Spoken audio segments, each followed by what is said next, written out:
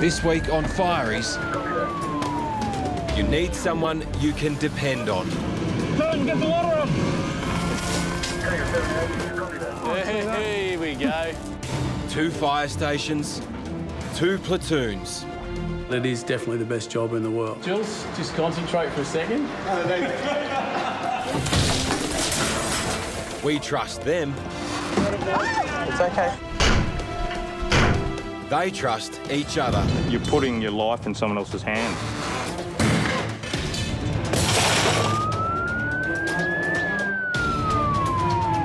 They put their lives on the line. When I leave the house, I do have a ritual where I make sure I give everyone a kiss and a hug. To protect you. Don't worry.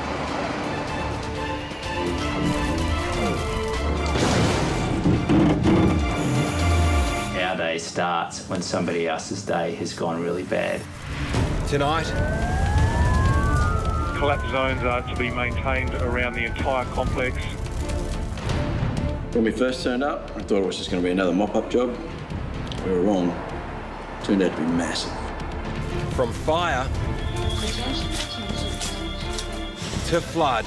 We're going to lose all power. Yeah, they'll give me a call when I'm required. An expectant dad. Still good. 18-month-old male who has had a fit. A medical emergency. Fire brigade. And You're an awfully good-looking fireman. it's all in a day's work.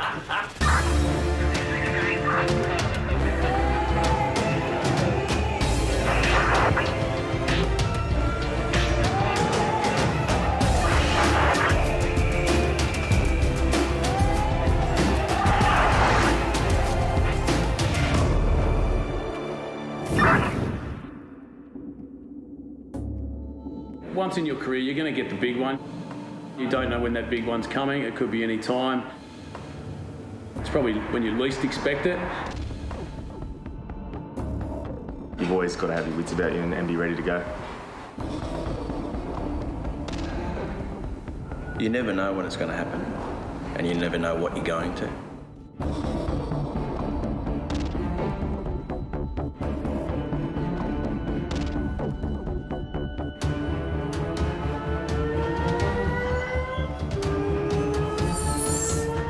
It's the start of Glebe's night shift, and their first call-out is a fire at a 15-hectare paper recycling factory in Sydney's south.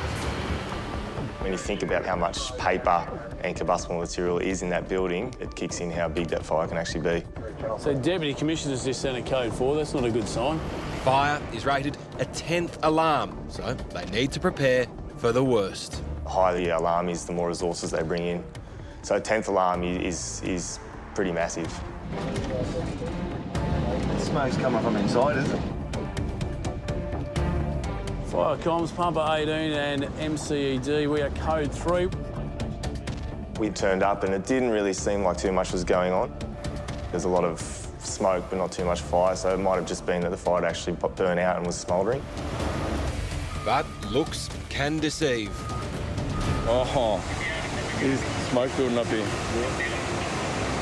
Oh, it's just started. It's been smoking all day. It's just Tomo and George may have just predicted the big one. Incident controller Mark Wybro is running management team Delta from a mobile command centre. Basically, it's surrounded by waste paper, 4 to 5 metres deep. Makes it very difficult for firefighters.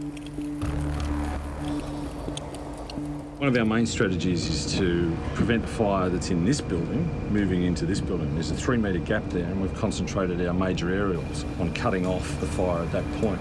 He's coordinating 20 pumps and 100 fireys from all over Sydney, and every single available aerial appliance is here as well. Due to the construction, the age of the building and the heat impact, we're losing structural integrity. I mean, that's one of the reasons why we weren't in there with hoses trying to fight the smaller fires inside, because it can just turn like that and all of a sudden consume the entire building. Collapse zones now surround the building. The controller has the unenviable task of keeping his fireys on the fire and out of harm's way. Yeah, difficult. When we first turned up, I thought it was just going to be another mop-up job. We were wrong. It Turned out to be massive. While Glebe bunkers in for a long, anxious night, Liverpool's start to the day is filled with apprehension of a different kind. Really rung yet? I gave her a call before. She's still getting contractions. It's just a waiting game. They'll give me a call when I'm required. So we've been pretty excited about the third baby. My wife would like a girl. I'd like a girl too, but, you know, get what you're given, so 3 boys would be all right as well. Emil is a little bit outnumbered at the moment. The day's first call-out could be just the distraction Venus needs. Okay, so we're going to the HPM building, which is HPM Legrand Electrical Products. It's a sprinkler and smoke system. The panel's located in the main foyer. Pillar height is right turn, right turn. A lot of people evacuated everywhere. Lots of people evacuated.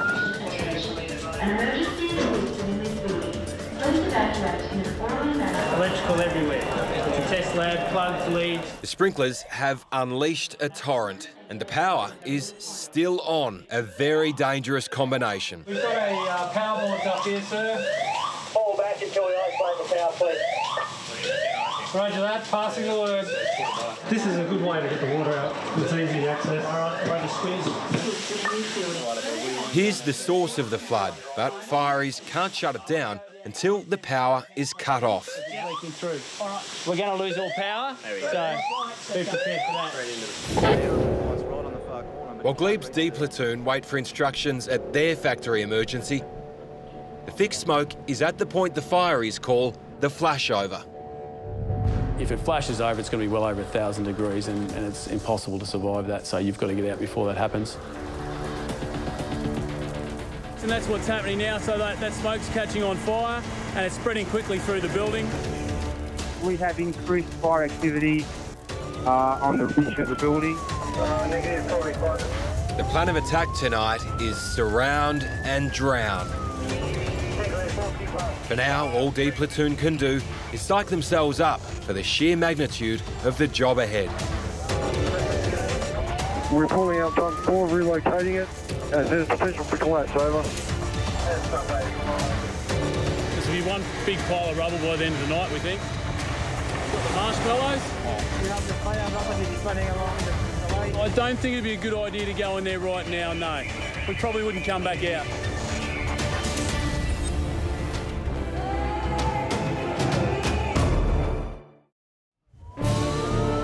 100 Sydney Firies are no match for this raging factory inferno in Sydney's south. Here we go. The best weapons in their armoury are the aerial appliances and the Brontos. And that's where D platoon steps in. The strong northeast winds make it a tough job. We were shooting water from the Bronto cage straight into the wind, so we weren't really getting an effective amount of water on the fire. Yeah, keep going. That's it, where you are, just try and drench that area, that's it. Well done. Jimmy and Jules are on Bronto duty tonight. Jimmy at the controls and Jules in the sky, his equivalent to fiery heaven. I first fell in love with the Bronto as soon as I had my first shift here, and it was love at first sight. You sort of run your own race a little bit more because it's just the two of you. You don't have a boss on board. You can see that little bit of flame coming through the roof. Am I hitting it now? Or? Just stay where you are. You'll make it dead in it. All right, let's see. It's taken control of that building there. That building is hard up and adjacent to another building in Sector C, which is behind that. We're trying to prevent it from getting into that building. Not having a lot of luck at the moment.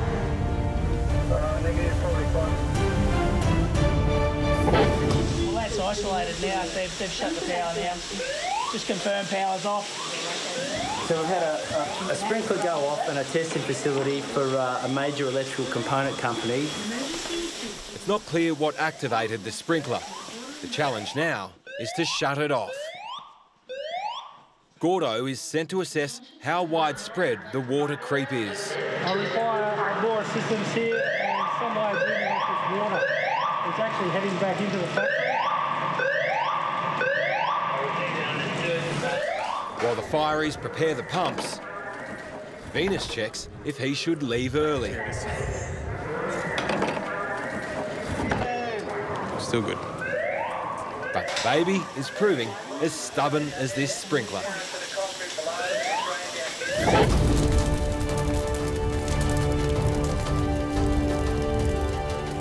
"10 hours since the first emergency call to this factory fire, it threatens adjoining buildings. Glebe's D platoon is giving it all it's got. Yes, ISW receiving Charlie. But high winds and huge flames work against them. It can kind of feel like you're fighting a losing battle. We have flames and smoke. The chimneys have just caught on fire, basically. That means they're metal that's actually burning. So much heat in there that it's finding a way to exhaust, and it's actually going up the chimney like it would in your own house, but it's so hot that it's burning a hole in the side of the chimney.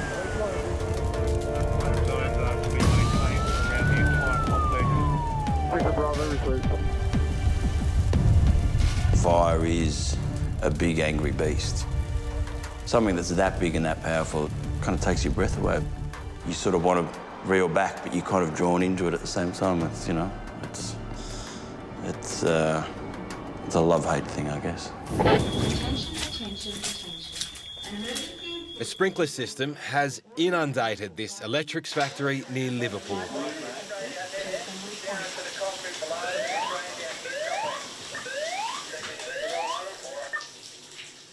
At last, a pair of pliers shuts off the water. Yeah, that's done. And now we've got to start getting rid of all the water. It's a big job, and Venus doesn't want to miss the arrival of his third child. No reception.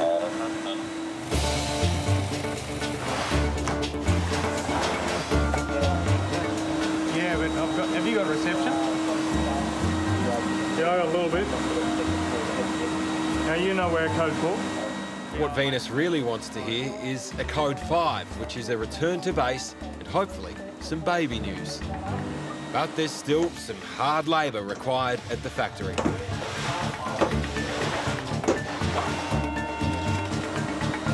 At last, the crisis contained, thanks to a combination of buckets, brooms and pumps, and a simple pair of sprinkler pliers. 12 hours after the Firies were called to this factory blaze, better conditions finally allow Glebe to gain some control. At the moment, we've got crews on both sides of the structure, so we look like we're going to hold it at that point.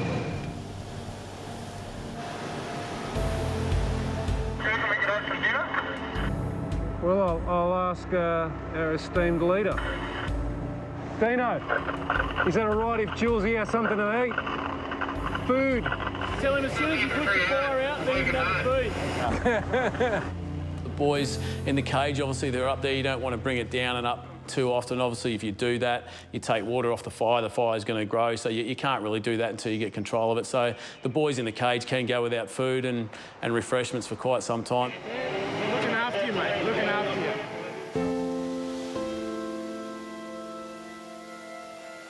By 3 a.m, the beast is finally tamed. Like 1 every 10 years you get a fire like that.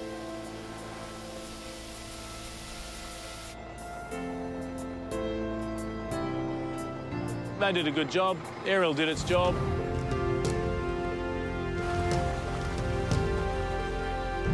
Yeah, always happy with them, mate. Always happy with them. It would definitely be the biggest fire I've seen.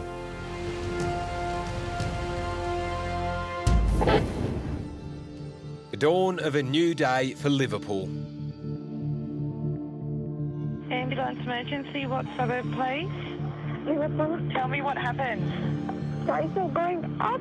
Eyes are going up. Is he shaking? Yeah. How old is your baby? 1.5 years.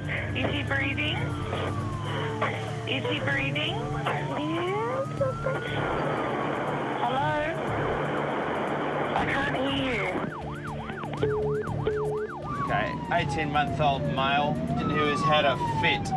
Patient is conscious and breathing. Police and ambos calling the Firies because they can't locate the emergency caller. Ambos are here. Yeah. We've tried ringing phones. So where did the call come from? The line came from this address. So the call came from this address? Yes, we tried to ring the landline back. We got inside this door, but the unit, we were ringing mobiles and we could hear the mobiles inside. We weren't sure if anyone was inside. So we actually called the fire brigade to help us gain entry into that door. Without a reaction from inside the apartment, they don't know what they're going to find on the other side of the door. Well, being a grandmother, if there's a child in danger, it makes you want to get in there and get to that child as soon as you possibly can. The urgency level goes up a little bit.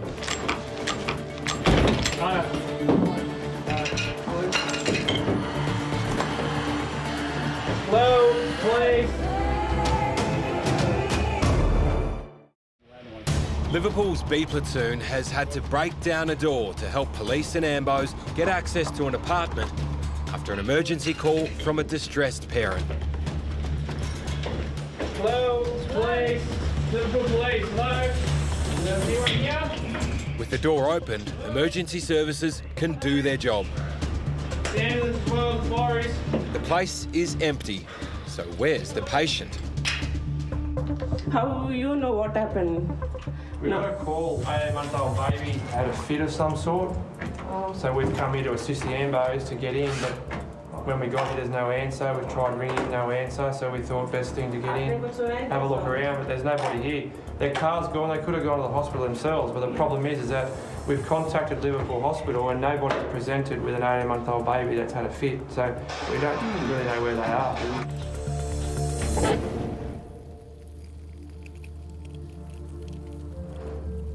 Daylight leaves few reminders of the massive firefighting effort that put this paper factory fire out.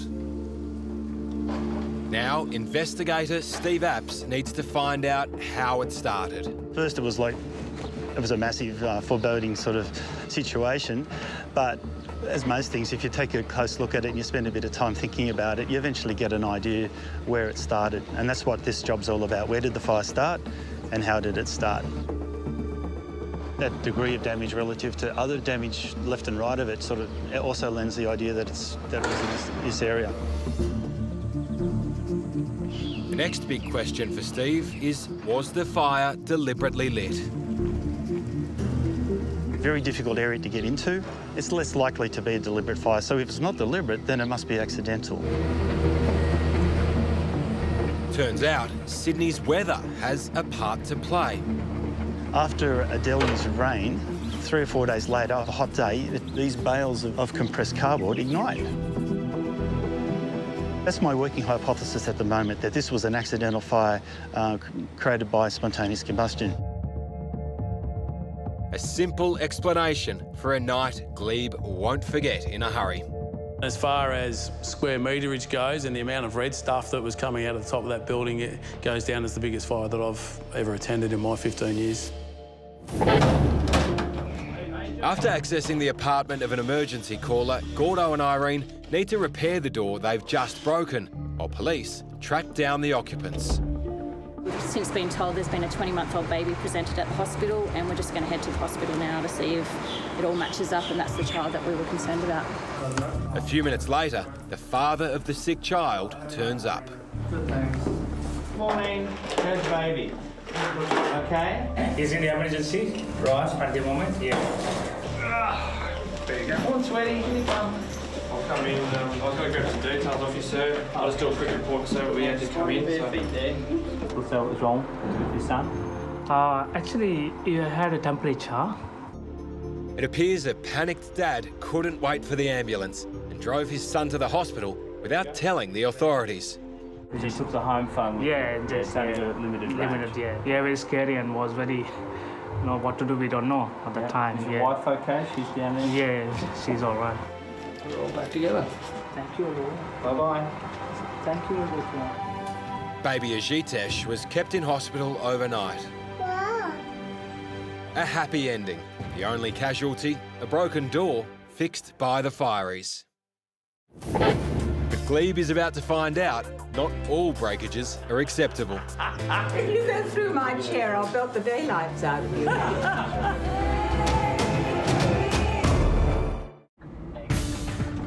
The mystery of baby Ajitesh now solved, Liverpool can turn its attention to other baby news. It comes in a much-anticipated text from Venus. All right. Well, it's a boy. Mr. Blake George Williams, 8 pounds and 8 ounces.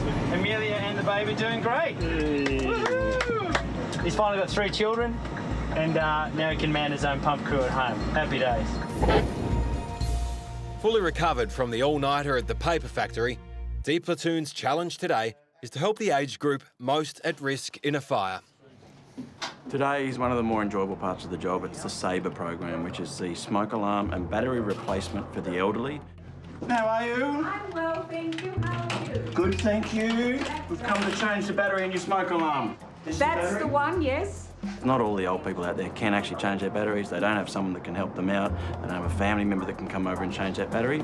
So that's one of the things that we do. Are you really a fireman or are you an actor? Definitely not an actor. That's debatable, actually. You're an awfully good-looking fireman. Georgie. Looking enough, isn't he? Oh, he's a good-looking man. He's a very good-looking man. I wouldn't mind him holding me and getting me down from the balcony. About getting older, you're allowed to say. Duracell actually donate those batteries. We also encourage people to change their batteries in their smoke alarms when they change their clocks. So when the clocks go back an hour, daylight savings, change your smoke alarm battery at the same time. I think we'll get the fire brigade here in a minute. I don't know about that chair. If you go through my chair, I'll belt the daylights out of you. I've got a set of steps. Oh, come on, handsome. Thank you very much. You're going. What a shame. It's been good fun. Thank you very much. Thanks for the red faces. Oh, yeah. Bye-bye. I rather like your braces, too. They're pretty smart, aren't they? Just in time for the end of their shift, baby Blake makes an appearance at Liverpool. There he is. Hello. There you go. Another Williams. Oh, Venus, he looks like you. Very strong. Poor little boy. Oh, is there something extra for the baby? Thank you. How's it all going at home? Good? Yeah. Wonderful. As good as it gets when lack of sleep. Next one will be a girl. Number 4 will be a girl. Oh, no. No. Beautiful, so well done, guys. Thanks, mate. Next week on Firies, where there's smoke So what's the smoke? Upstairs, over. and a close call in Liverpool, where life is on the line. Start pumping water on them, yeah.